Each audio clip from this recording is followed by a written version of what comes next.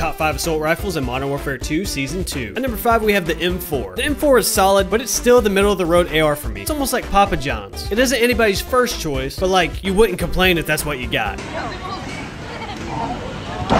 At number 4 is the cast-off 545. Talk about a true underdog story. The 545 was the biggest piece of shit I ever used on launch. But then out of nowhere, its balls dropped. At number 3 is the cast-off 74U. The baby back bitch AK caught a slight nerf in the Season 2 update, but after watching Exclusive Ace's video, it seems like the nerf really didn't do much, given most of the changes only affect Warzone because that's all they care about anyways. At number 2 is the ISO Hemorrhoid. I've been playing ranked play and it's been straight up decimating my asshole, at least until it got banned on Wednesday. Shout out to Tip, Visionary, Jasmine, Finley, and the Korean Mr. Beast. You guys are helping me, you know, eat and survive, so thank you. Oh, and it's my birthday tomorrow. My boomer ass is turning 26. And at number 1 is the TAC 56. Might be a little biased because I dropped my first nuke with this bitch, but it's got everything you need, including iron sights that'll make you bust.